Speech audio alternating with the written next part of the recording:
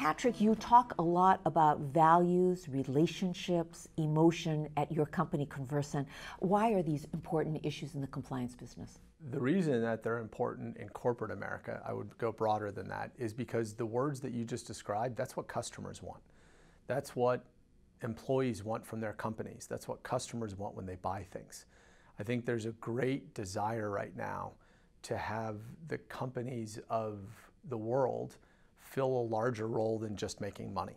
What do you see as the mission of Convercent and how it's adapting given all of the workplace changes we've seen because of the Me Too movement? Our noble cause is to drive ethics to the center of business for a better world. And the way that we do that is by connecting ethical and business performance together.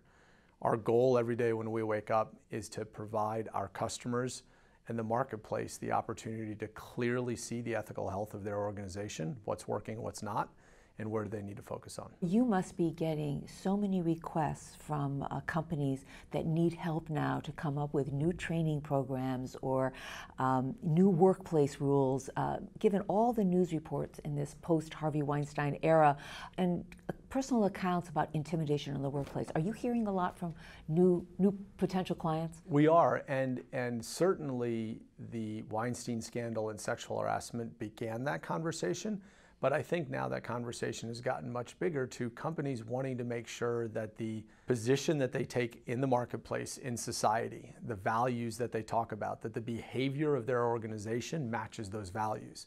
Because where the court of public opinion comes in and holds them accountable is if they say one thing and do another. And so a lot of the interest is being driven by that larger question of our words and our actions aligned. You were telling me that you think that many big Fortune 500 companies are leading this ethical transformation that is sort of underway in the country. Tell us what you mean. So over many of the last decades, the governments in different countries were really at the center of the conversation about what does it mean to be in society. And I think over the last decade, regardless of the party, the government has stepped away from that conversation, not only in the United States, but in other countries, and that the companies and corporations have stepped into it. So we see Microsoft leading the conversation around immigration. We see Salesforce leading the conversation around LBGT issues. And more, Delta Airlines jumps in on the NRA. I think it's a fascinating moment where we're seeing companies become more than a collection of people, but we're beginning to see their hearts and we're beginning to see what they really believe in. Well, you know, this whole topic of ethics is getting a lot more attention, and there are some corporate boards that are now talking about having a compliance officer on the boards. What do you think about that? Well, it's actually a trend that we have seen happen quite a bit, and many companies are now titling that the Chief Ethics Officer, the Chief Integrity Officer is a title we're seeing a lot.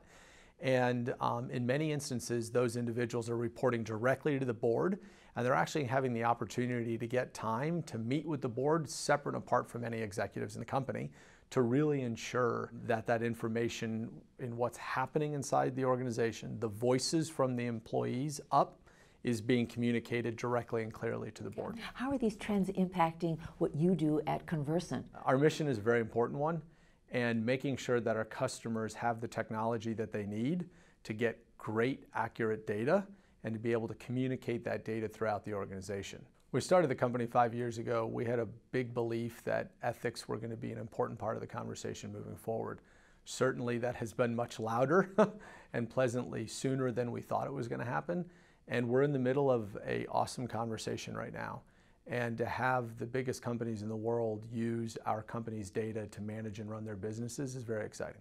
We're seeing many CEOs these days speaking up on social and political issues that just a few years ago, there's no way they would have spoken about them.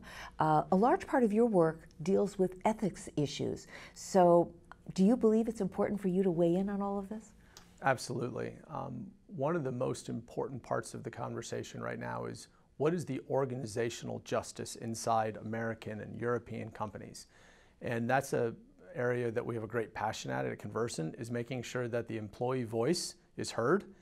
And when it's not heard, we want to be a part of that conversation. So the way that we think we can impact the ethical transformation is by ensuring that the employees of our customers have many ways to speak up And where I stand on this issue is that if a customer just wants to take this and put it in the closet and close the door and not let that voice come out, we will take a stand on that.